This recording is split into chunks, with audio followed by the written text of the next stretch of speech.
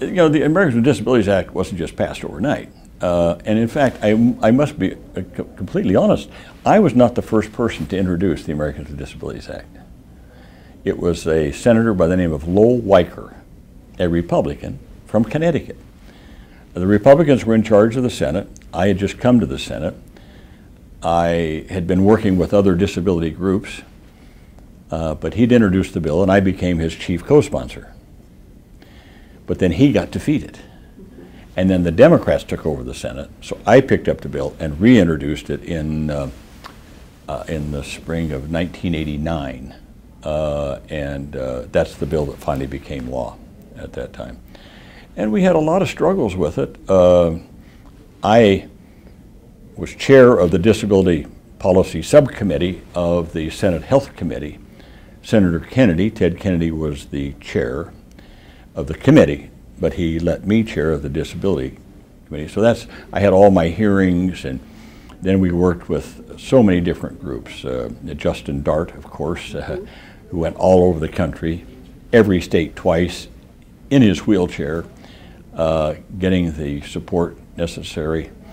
ADAPT, an organization that through the 80s had been lying under Greyhound bus wheels and chaining themselves around inaccessible places, getting arrested. They were doing what the Reverend Martin Luther King Jr. had done in what we call creative nonviolence, creative nonviolent disruptions. And ADAPT brought to the attention of people in this country things that they hadn't thought about before. So this all kind of coalesced, and we'd passed it in the Senate in the fall of 1989, but then it got stuck in the House all winter. We couldn't get it through, and then on, I think, I could be mistaken about this date, but I think it's March the 12th that sticks in my mind. In March of 1990, ADAPT, under the direction of Bob Kafka, did what we call the Capitol crawl. It's when they rolled the wheelchairs up to the Capitol, they fell out of the wheelchairs and crawled up the Capitol steps. Again, to show people that's the only way they could get into the United States Capitol. And when that hit the news, and the evening news all over America, we got the bill out of the House, I think 30 days later, we got the bill through. So it took a long time. We've come a long way in 27 years under the Americans with Disabilities Act.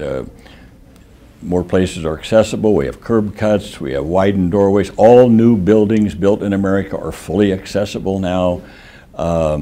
We're getting closer to this concept of universal design, because we know it helps everyone, not just people with disabilities. As I said, even a simple thing like curb cuts, you think about it for people with wheelchairs, but people with strollers, elderly with walkers, I mean, everybody is helped by that.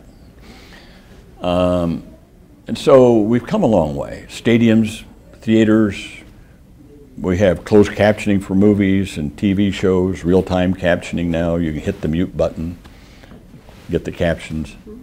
So we've come a long way, but where do we go? There are 5 titles in the ADA. The first title is employment. There are 4 goals of the ADA: full participation, equal opportunity, independent living, economic self-sufficiency. That's been the worst. We have not broken through on employment. So since my retirement, that's what I've been working on, is employment of people with disabilities. Not in make work, but I mean in competitive, integrated employment. To me, that's kind of the next frontier, and that is to get more people with disabilities into the workforce in America. And second, and not second to that, but in conjunction with that, is to make sure that when we design programs, when we conceptualize new technologies, when we do city planning or streets,